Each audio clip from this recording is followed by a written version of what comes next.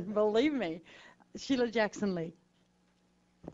Madam Chair, thank you very much. For those of you in the audience, I came back because I believe in you, and I believe we can do this. I do want to ask the question that I posed earlier, and that is, would you work with us and join us in working to bring 100,000 people again to the mall in their opposition to the war, but more importantly, to make a final and important statement that members of Congress, and this is the bottom line, we're on the floor today, and I indicated to you that I was on the way to the floor. The bottom line is to get one vote at a time, enough votes to cut the funds for this war in Iraq without denigrating the honor of the troops or the safe deployment of the troops, and it can be done. Can I ask you, starting, yes or no, would you join us for that effort? I would say that yes, in principle, but you know, beyond amassing hundreds of thousands of people here, which has been done before, to no avail, there has to be clear objectives, and the clear and I would welcome that, and I'm not cutting you off, but my time is short, right? And so I would understand that we would have to have a framework. Okay. Sergio, am I getting it right? Yes. I will take a stand with Louis, is what he said. Thank you. Adam?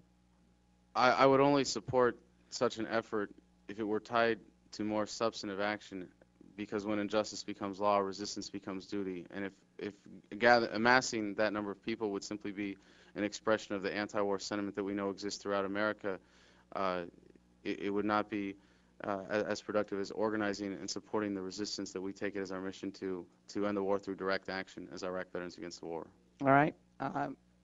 James? Congresswoman, I fly this flag today upside down because my nation's in distress. I don't see why we have to wait a day, a week, or a month for an impeachment. Thank you. Vincent?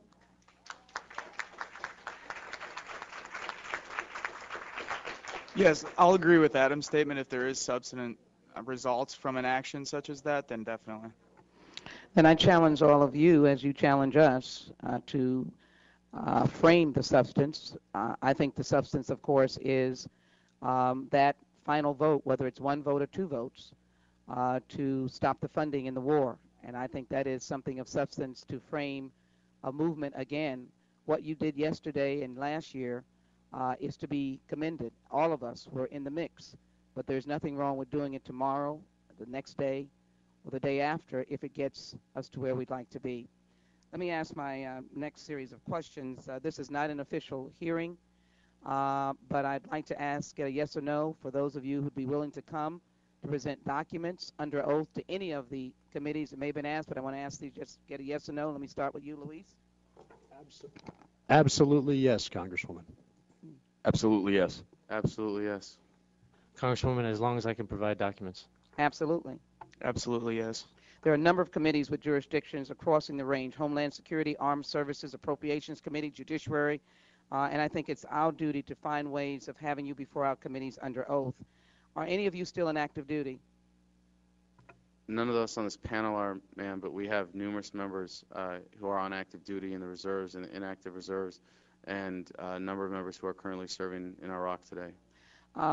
Would you comment, Vincent, on the questions of your patriotism by appearing here today and participating in a movement to oppose the war, having worn the uniform? Well, challenges to your patriotism. I usually don't answer those questions because my answer is simply I'm a veteran, and we are the men and women who fought in this occupation, and I think we have the right to say whatever it is that we experienced during our time over there. Thank you. Thank you very much, Congresswoman.